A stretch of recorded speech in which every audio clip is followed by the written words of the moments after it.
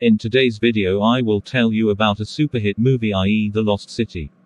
The Lost City isn't an especially an amazing film.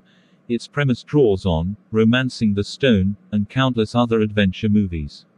Its punchlines are recognizable from a distance as the volcano dominating the remote island where most of the story takes place.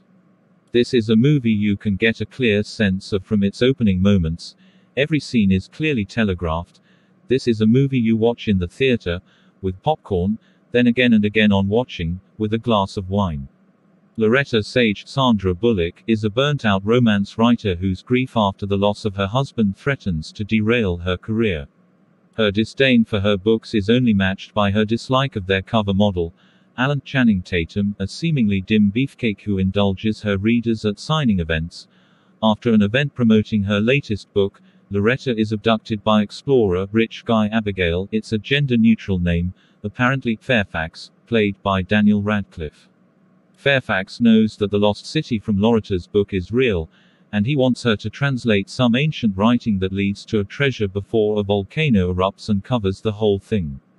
Alan mounts an ill-advised expedition to save Loretta, with help from his meditation guru, Jack Brad Pitt, and Loretta's beleaguered editor Beth Darlivine Joy Randolph.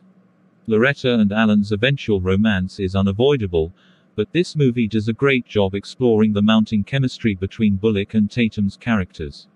In particular, the movie highlights Alan's emotional intelligence and unwavering support. He may be the kind of guy who refers to Loretta as a human mummy, but he also knows she gets cranky without snacks, and that she could use a slightly more sensible pair of shoes traversing all that rocky terrain.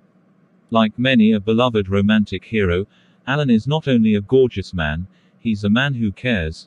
Tatum is great casting for a role like this on several levels. Overall, this is an awesome movie. Enjoy full movie in HD by clicking on the below mentioned link in the description. And subscribe this channel for more movies.